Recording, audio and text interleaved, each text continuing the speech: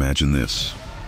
What if the moon turned red permanently? You step outside one night, expecting to see the calm, silver glow of the moon. But tonight it's blood red, and it never changes back.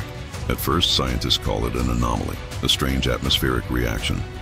But as days turn into weeks, the redness remains. The tides begin to shift, animals act restless, and people start to lose sleep under its eerie crimson light. Religions rise and collide, each calling it a sign of warning or awakening. Plants begin to suffer, photosynthesis slightly falters, and nights grow colder. The moon's red glow distorts how our planet reflects sunlight, altering global temperatures by just enough to confuse nature. Birds migrate off course, coral reefs bleach faster. Even our perception of time changes. The nights feel endless. Human psychology unravels. The moon, once a symbol of calm, becomes a haunting reminder that something is wrong. The world's cities dim their lights to escape its glow, but there's nowhere to hide.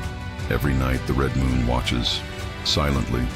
Would humanity adapt or lose its mind under the crimson sky? Tell me what you think would happen if the moon turned red forever. And if you love impossible truths like this, please like, subscribe, and check out the newly uploaded video on the channel.